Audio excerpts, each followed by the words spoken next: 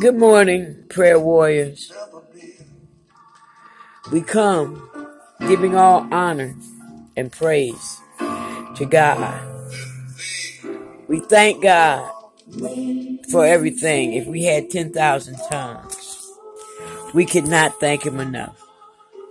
We stand together, prayer warriors, here on Facebook, Twitter, YouTube, and throughout all these technological waves. We seek God's face on a regular basis. We seek His face in the morning. We seek His face in the afternoon. We seek His face in the evening. We come praying. We're going to pray first for Venus Crawford, who is in the county jail. We're going to pray for Kenneth Jr., that's incarcerated in Oakland County. We're going to pray for little Pam, who has a case because of a taser. And we pray that that 20-year-old girl doesn't have to live with that for life.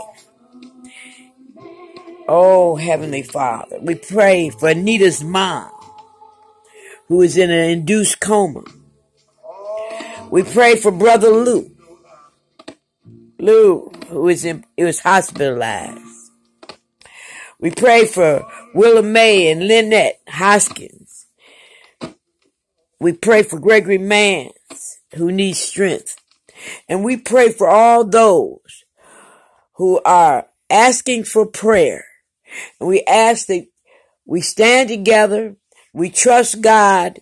We stand on His word. He said that if His people who are called by His name would humble themselves and pray and turn from their wicked ways and seek His face, that He would heal their land.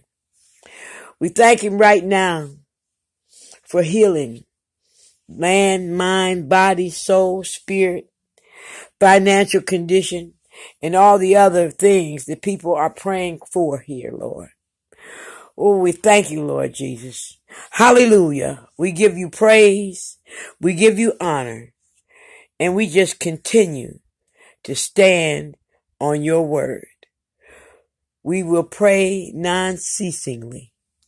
We pray for our city, our state, the United States, and whatever is happening up there in Washington, D.C. with our political officials.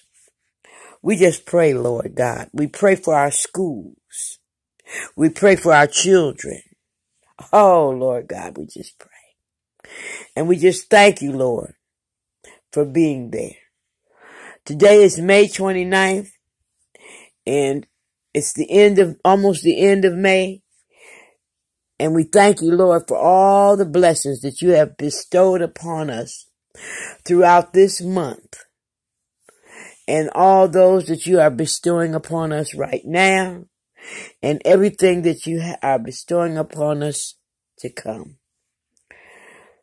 Lord God, we need You. We are all standing in the need of prayer.